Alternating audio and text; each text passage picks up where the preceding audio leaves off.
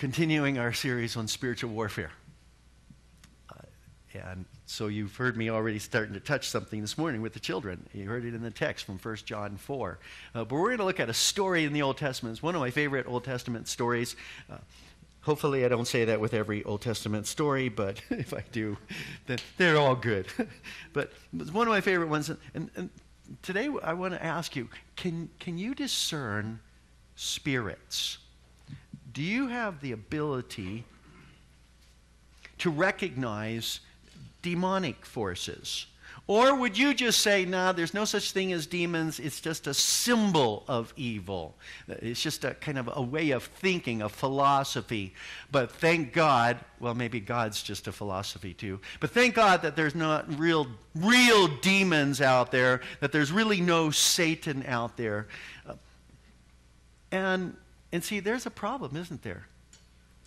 If there are no demons, and there is no Satan, which are supernatural forces, then wouldn't we also come to the same conclusion, there's no God? So today we want to try to understand and discern, how do we recognize, how do we discern spiritual forces? How do we discern? And what I'm asking is that God will give us the ability to develop discernment and to develop spiritual eyes. And God, right now, it's going to be easy for us to get distracted, maybe by just the comments that I'm making, or even by the movement in the room. And I pray, God, that you'll help us not to be distracted.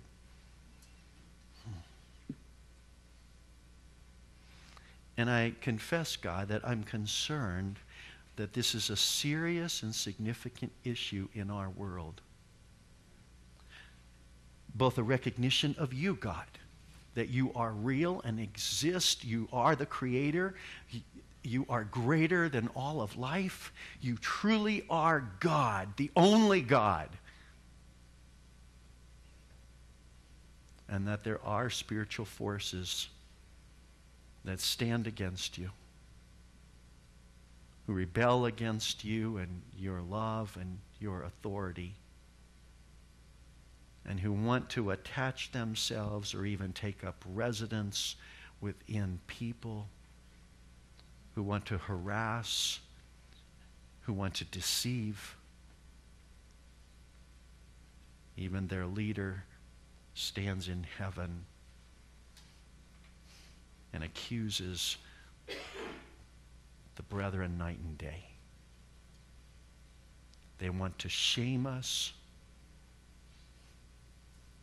guilt us, and keep us in some form of bondage so that we will not be able to have full joy and life as you want us to have it. And God, don't let us be distracted by the images of Hollywood that want to sensitize and intensify our emotions and yet cause us not to believe in their existence. So I pray for eyes to see today, God. I pray for ears to be able to hear your truth. I pray that your Spirit would remove barriers, especially those in our own hearts. In Jesus' name, amen. Well, the story is from 2 Kings chapter 6, verses 8 to 18. 2 Kings chapter 6. Where's 2 Kings? Well, it's before Psalms. It's kind of in the middle of the section before the Psalms in the Old Testament. First and 2 Samuel, 1st and 2 Kings, 1st and 2 Chronicles. Those are 6 books all there together. 2 Kings, the 6th chapter. Make sure you're in 2 Kings or you'll be confused, not 1 Kings. And that doesn't mean that there are only 2 kings. It's just that there's 2 kings books. 2 Kings. Now the king of Aram was at war with Israel. After conferring with his officers, he said, I will set up my camp in such and such a place. The man of God sent word to the king of Israel, beware of passing that place, because the Arameans are going there. So the king of Israel checked on the place indicated by the man of God, time and again. Elisha warned the king so that he was on his guard in such places. This enraged the king of Aram. He summoned his officers and demanded of them, "Tell me which of us is on the side of the king of Israel." He's trying to find the traitor in the crowd. "None of us, my lord, the king," said one of his officers. "But Elisha the prophet who is in Israel tells the king of Israel the very words you speak in your bedroom." So Elisha must have had some kind of microphone in the king of Aram's bedroom, right?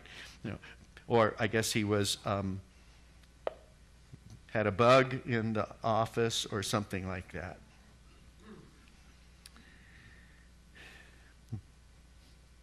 "Go find out where he is," the king ordered, "so I can send men and capture him."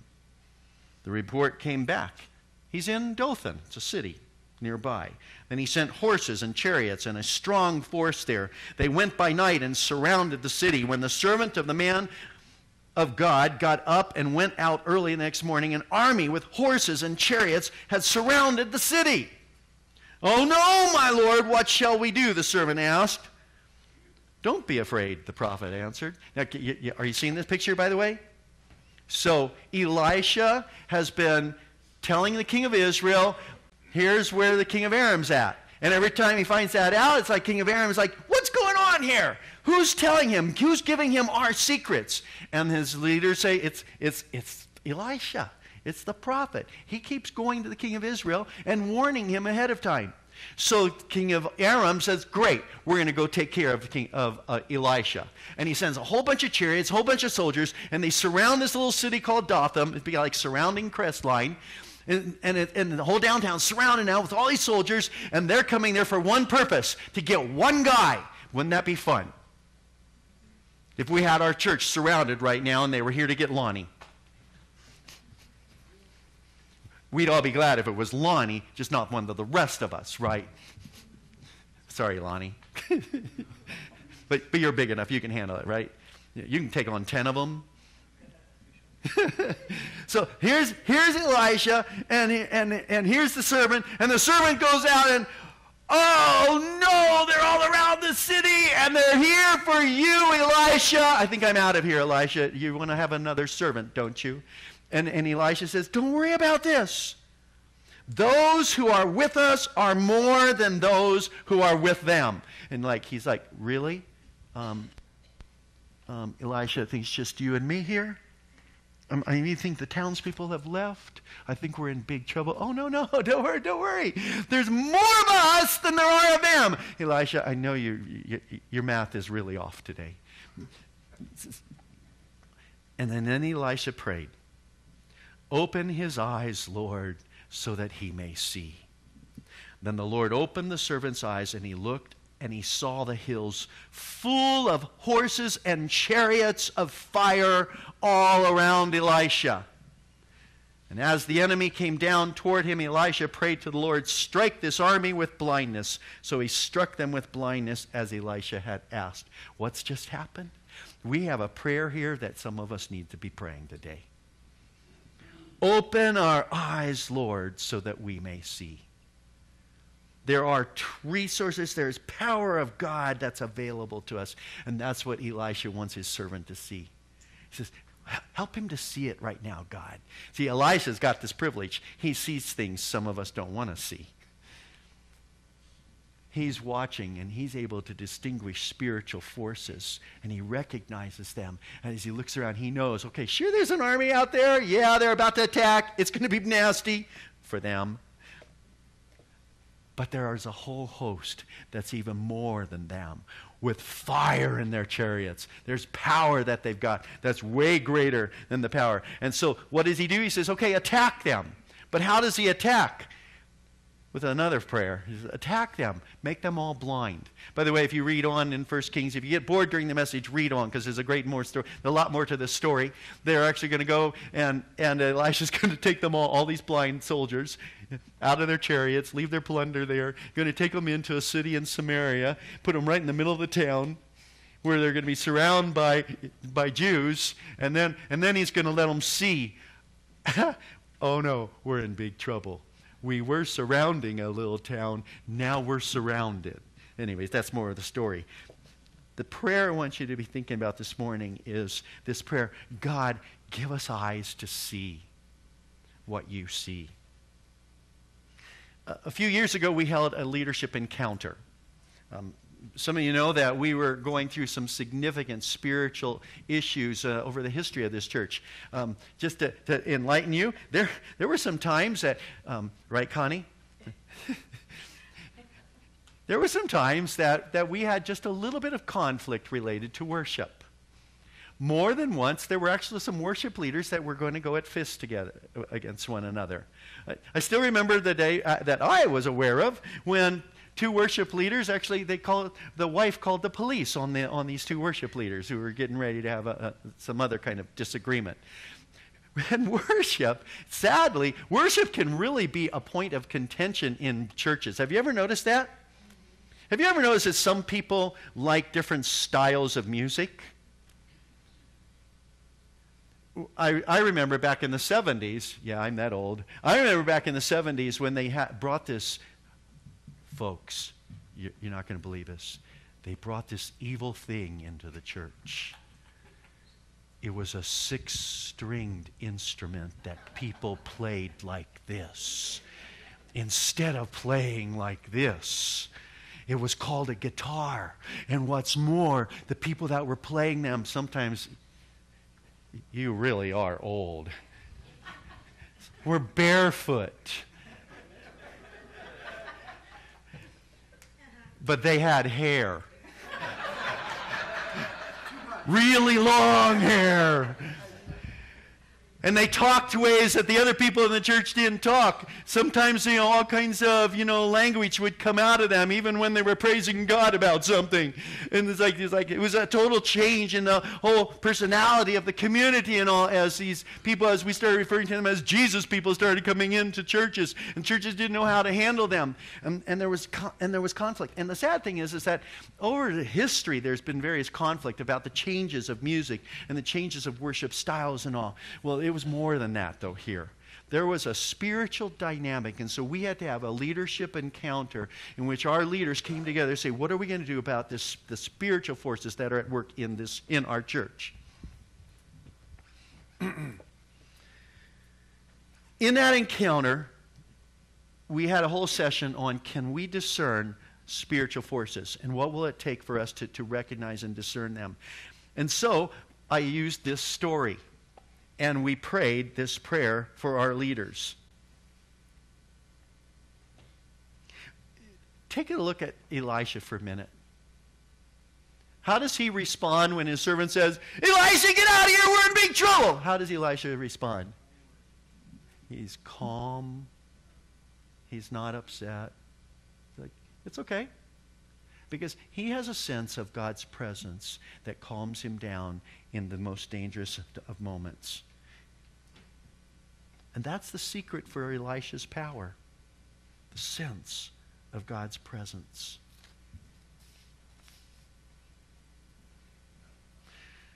Having gone through this study and tried to understand this text as a leadership team, we then stopped and said, okay, now,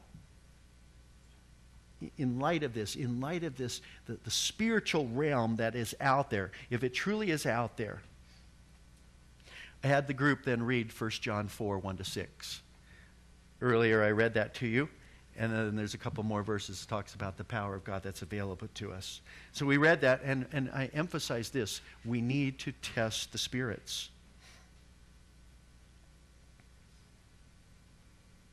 What I shared with them is that my bias is, while we may believe that evil things and spiritual forces all went away when Jesus rose and went to heaven, my bias is that spiritual forces are still present today. Paul wrote Ephesians 6 well after Christ was risen from the dead. And in Ephesians 6, he says, we're not wrestling against flesh and blood, but against principalities, powers, rulers of darkness in heavenly places. Therefore, put on the full armor of God so you can stand against them. I actually shared with the team that we had a situation where one of our board members had actually, and I think I shared this story with some of you recently, we had a situation where one of our board members saw somebody who actually was extremely raging mad. And I had been praying for our leadership team that this prayer from Elisha, that God would give them eyes to see. And we talked about this then as a group here at our encounter. We said, this leader came to me and said, I actually saw a demon, Bill.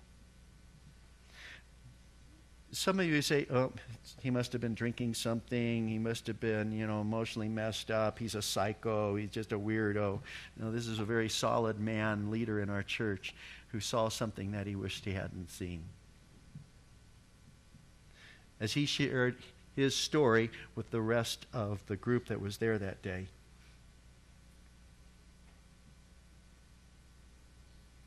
it was very obvious it wasn't something he wanted to see. With that in mind, with that story in mind, I thought I should teach a little bit more about discernment. Robert Clinton describes the gift of distinguishing spirits from 1 Corinthians 12. He says, the discerning of spirits gift refers to the ability given by God to perceive issues in terms of spiritual truth, to know the fundamental source of the issues and to give judgment concerning those issues. This includes the recognition of spiritual forces operating in the issue. In the early church, how did they use the gift of discerning of spirits? They used it to distinguish truth from non-truth. When somebody was getting up and talking in the church, were they speaking the truth or not? In the church today, we've already got the Bible, right? The whole canon of Scripture available to us. The gift can be used to discern whether the teaching is on target or not. Some of you have been doing that already, sitting here. It's like, I don't know if he's right. Okay, right? Are there spiritual forces out there? And you're going to be sitting there while I'm preaching right here today, as you should every time, and you're going to be trying to distinguish, is Pastor Bill speaking truth or is he just weird today? Another purpose of the distinguishing of spirits is to protect the church from heresy. If somebody comes in here and tells us to drink the pink Kool-Aid, we should have discernment as to whether we should drink it or not. And I know for most of you that's a really old thing from Jonestown. Sometime read the history books about that. We need to discern whether the source of a particular activity is actually generated by the power of the Holy Spirit or not. We don't just want to feel something on Sunday morning and go, oh, whoopee, that was really neat. We felt God. We want to know that it was the Holy Spirit that we were experiencing because we were in worship together. Are you aware of something called cessationist theology? Some of you are nodding like one or two. There is a belief that says that once the canon was all written, the Bible was written and all determined that this is the Bible, like we have it here, this Bible, from Genesis all the way to Revelation, that once that occurred, then the Holy Spirit no longer had to work in our world. He ceased to work because he didn't need to. He ceased to do supernatural things. And so all of the supernatural gifts that are listed in 1 Corinthians 12, healings, prophecy, tongues, all those things, they just ended because we didn't need them anymore because we had the Word of God. Now, this is a good tool, right?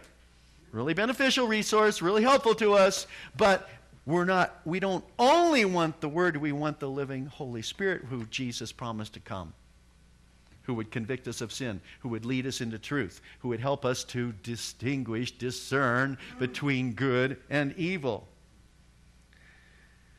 I had a lady that came with us that day, and I still remember the time. She came from Arizona, and she said, Bill, I think it's time I'm supposed to come and share my story with your church. I'm like, oh, great. I don't know that I want her to be at our leadership retreat. I don't know what she'll do. and she'd been through a bunch of stuff, multiple personalities, sexual abuse, rape, all kinds of things, abortions. It just went on and on. Demonic, satanic activity in her life. And I'm like, okay, she's supposed to come and tell her story. Okay, Lord. So we allowed her to come. And after having shared and talked about this cessationist theology, I thought, okay, this gentleman has just shared about his seeing a demon.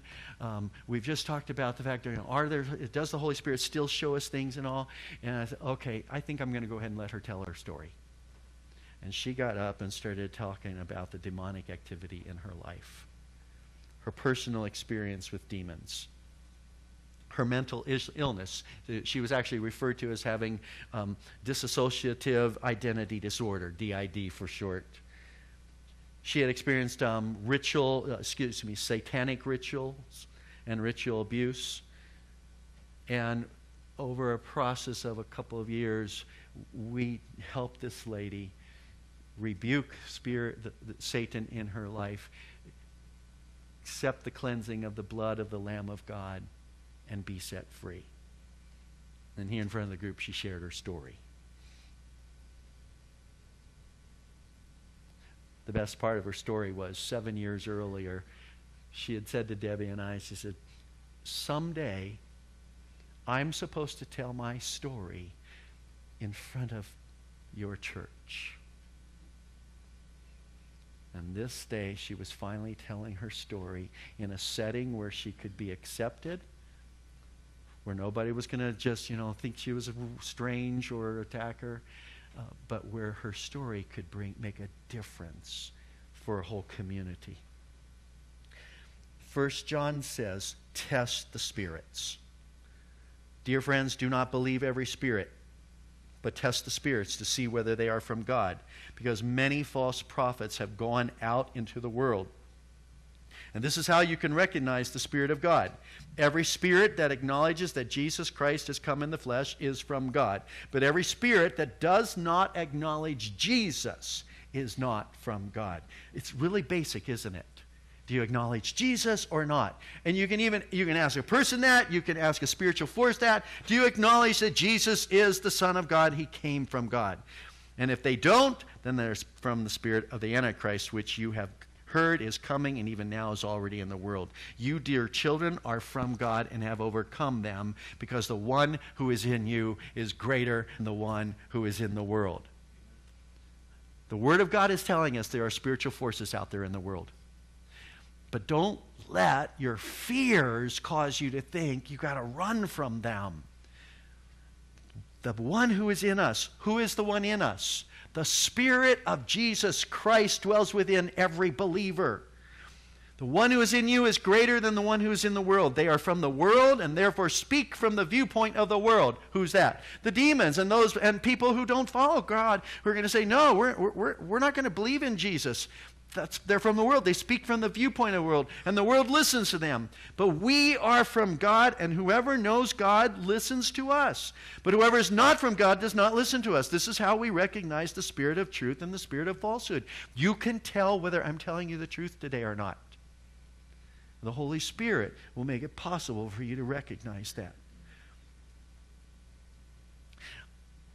I thought it was really important when we were at that leadership retreat that we didn't just get emotional, but we had to have principles that we could follow. Not just magical formulas that we were going to somehow apply to our situation. So I suggested a simple tool for discerning spiritual truths, for testing the spirits. John 14:6 says, Jesus is the way, the truth, and the life.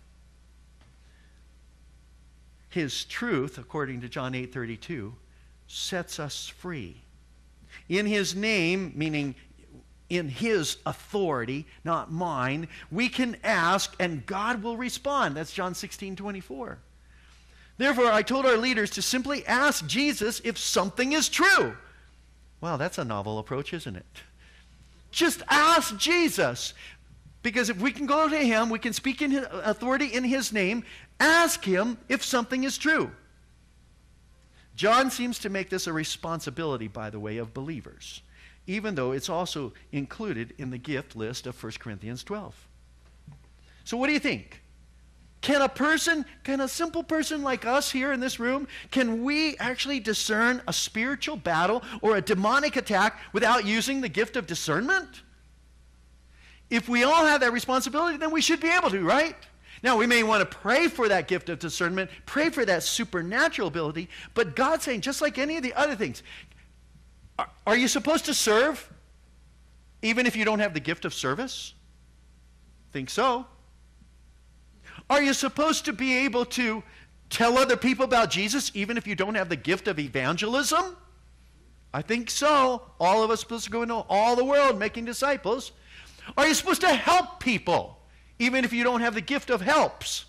Or here's one. Are you supposed to be hospitable to people even if you don't have the gift of hospitality? Every single one of the supernatural gifts listed in 1 Corinthians 12 and 14, Romans 12, 1 Peter 4, every single one of those gifts also are spiritual responsibilities we have, and we're supposed to do whether we have the supernatural ability to do that or not. Are you supposed to give even if you don't have the gift of giving? I think so. And the same thing is true of the distinguishing of spirits. We ought to do it, and one of the things is simply to ask Jesus to tell us.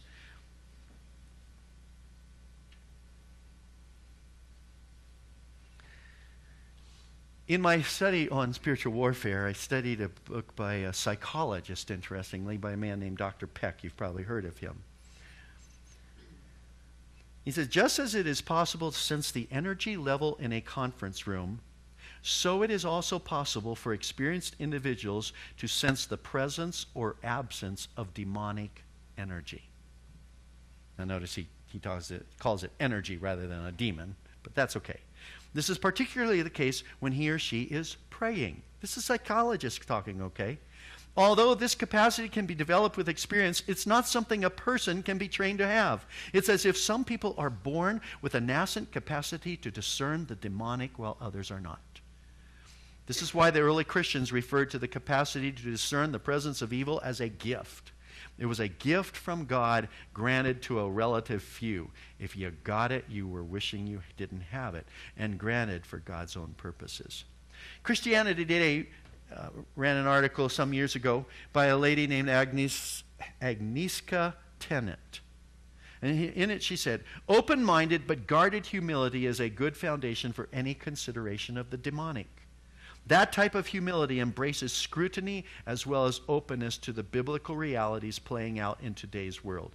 In this same article, Tennant said, Christians must use their brains to learn from various disciplines, their mouths to ask God's assistance and to ask discerning questions. And yes, even the elusive medium of spiritual intuition to exercise discernment when examining claims of demonization. What do you believe about God and Satan? What do you personally believe about God, Satan, and demons?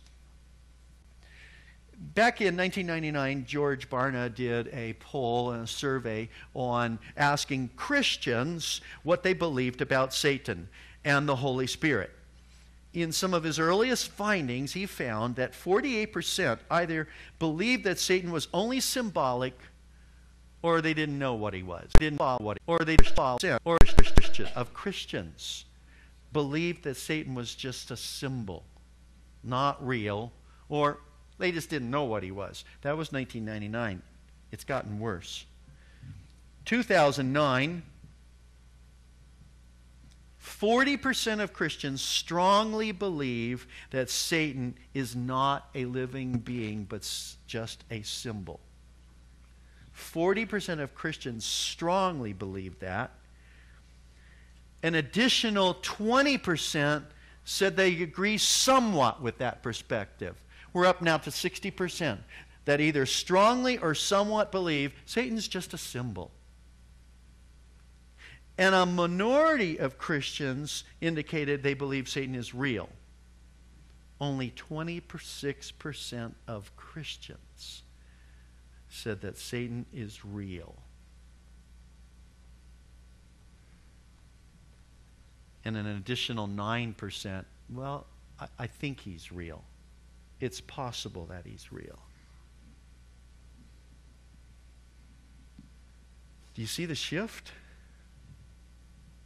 We went from 38% to sort of thinking that to 60, almost 70% of the people, Christians, thinking, he's not real. He's just a symbol. Folks, we need to learn how to test the spirits. How to examine and say, are there supernatural fruits? In fact, I've got 8 things. If you want to write these down, these will really be great for you. These come from a gentleman named Paul Hebert. He's actually an anthropologist, quite a scholarly guy. And he said there's 8 ways that we should examine something to see whether it's truth or not. You can use this here this morning. Does the finding give glory to God rather than to humans? This is what I'm talking about today, that we have the ability to distinguish, to discern, to actually pray for and test and see whether something is demonic or not. Does that give glory to God rather than to people?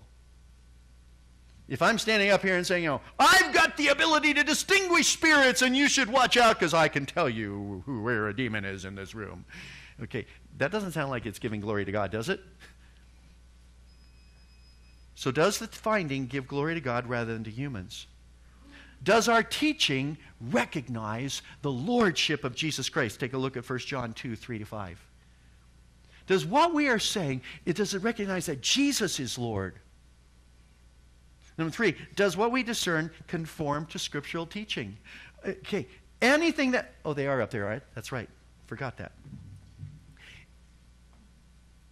We should be using the Word of God to examine anything that any teacher, preacher says, shouldn't we?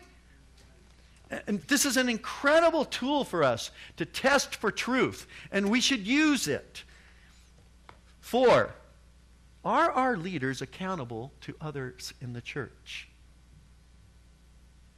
Can I just tell you anything I want to tell you? Can I just, or do I have an accountable relationship with other leaders in the church who will say, wait a second, Bill, you're getting weird on us. And we got to talk about how weird you're getting. I need to have that kind of accountable relationship with other leaders, people of God, who are going to really test with me how I'm interpreting this word. Number 5, do our leaders manifest the fruit of the Spirit? And I said a couple weeks ago that one of the most powerful weapons we have are listed in the fruit of the Spirit. They are supernatural. They have power against darkness. Love, joy, peace, patience, kindness, goodness, faithfulness, gentleness, self-control. Against such there is no law. Evil has no authority against them. Use the fruit of the Spirit. Are we, the leaders of this church, using the fruit of the Spirit? When I'm preaching, am I utilizing that fruit of the Spirit as I'm speaking God's word for us? 6, is our learning leading towards spiritual maturity? 1 Corinthians 12 through 14. There's 3 chapters there. What are all of the supernatural gifts given for? Even in the middle chapter there, chapter 13, where it talks about love and the definition of love and the importance of love. If you think about it, all those gifts are given for what purpose? For the building up of the body of Christ until we all reach maturity, as Ephesians 4 says it. So are the gifts and the learnings that we're sharing here, are they helping you to become spiritually mature? 7, is the truth kept in balance with other truths? Okay, if every Sunday I'm talking about demons, we might have a problem, right?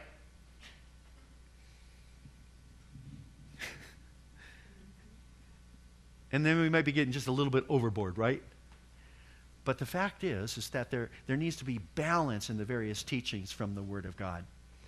Next Sunday, we'll be talking about confession. Notice, as we're going through spiritual warfare, there's incredible gifts that God has given to us, tools to serve Him.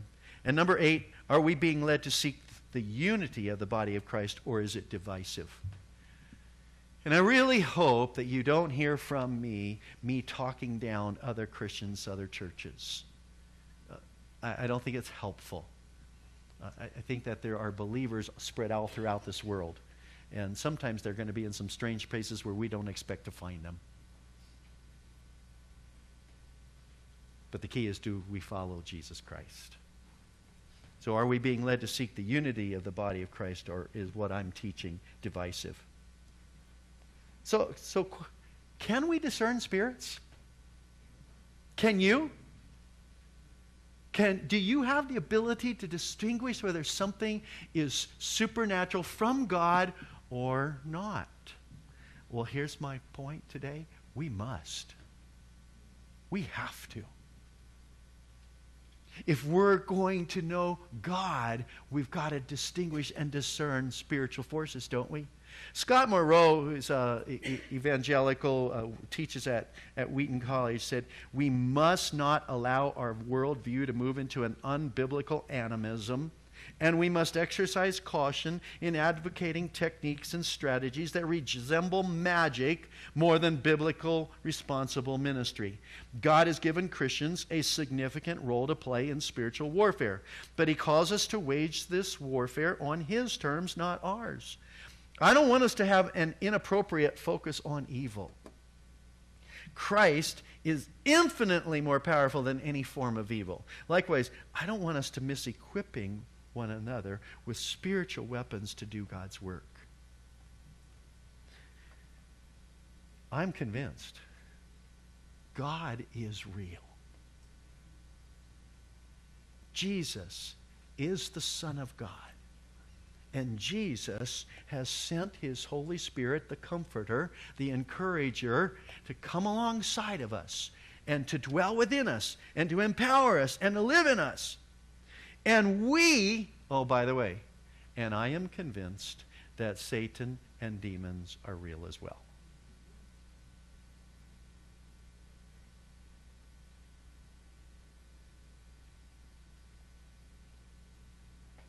And we've got to be ready to stand firm and to fight the battle, because we are not wrestling against flesh and blood, but against principalities and powers and rulers of darkness in heavenly places. Therefore, put on the full armor of God that you can keep on standing. Can you discern spirits? Well, you've been doing it all day, haven't you? Through this whole message, you've been doing it. Do I think he's speaking truth or not?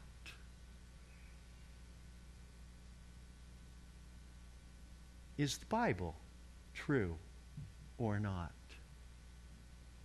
Is there a God or not? Did Jesus really die on a cross and rise from the dead? And if he did he send his Holy Spirit? You sang that earlier. Did you notice? You were actually making a prayer, weren't you? Be careful what you sing here, right? When you're singing, you're making statements out loud. You know, come Holy Spirit, right? Well, better watch out. Make sure that you are testing the spirits to see if they are from God or not. And yes, evil is real.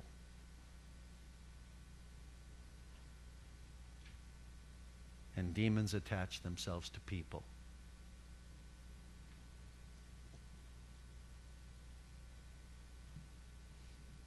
And the truth is, greater is he that is in us than he that is in the world. And therefore, we don't need to be afraid. Let's pray.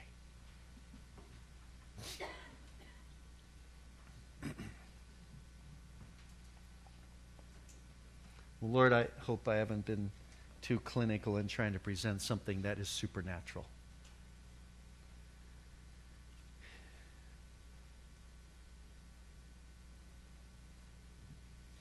And I hope that, Lord, that the evil around us will not cause us to be afraid so that we can't recognize the truth.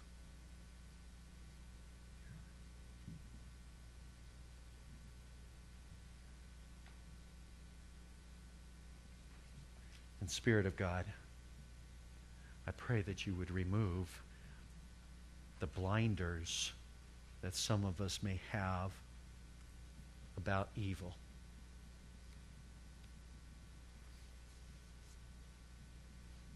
Sometimes we credit simply a temptation as our battle. So we've got the problem with the nicotine. We've got the problem with the alcohol. We've got the problem with the way we shop and the way we spend our money. We've got a problem with anger. We've got a problem with abuse. So we've got all different kinds, God. Oh, Lord. We don't want to ignore our responsibility, Jesus. But we also don't want to ignore and pretend that there's no evil around us. Your word's pretty clear. Greater is the one who's in us than the one who's in the world. But Lord, lots of times we are like Elisha's servant who looks out and we just see the battle, and it's scary, it's troubling, it's something that we don't know how we're going to handle it. And we don't see that there are spiritual forces that are available to us as well. That there's a host of the powers of heaven, along with the Spirit of God, that are there to assist us in that battle. So, Lord, I pray that we would see, and it's interesting, Elisha prayed that the enemy would be blinded. And I pray for both of those things for us, God. That we would see and understand the truth, and that the enemy would be blinded.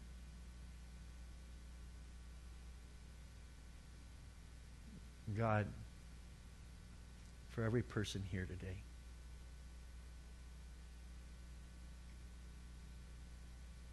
it's not an imaginary story.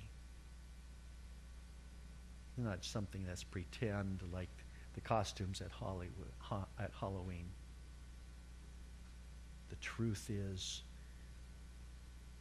you created this place and you invaded it as the Son, and you died on a cross and you rose from the dead, and you are alive now, and you're inviting us to know you, to see you, to hear you, to love you, to be forgiven by you. Holy Spirit, come. Show us the truth. Give us eyes to see, and hearts to understand, and mouths to speak, ears to listen, and the ability to discern what truth is, and to be set free.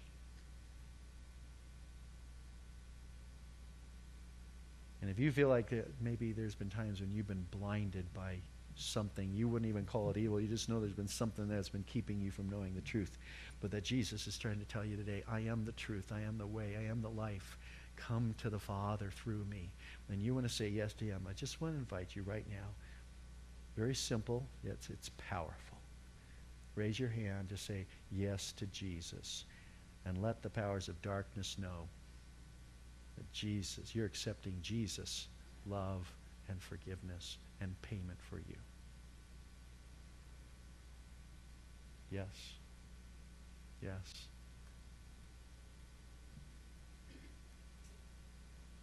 God sees those hands. God, be more real for all of us. In Jesus' name, amen.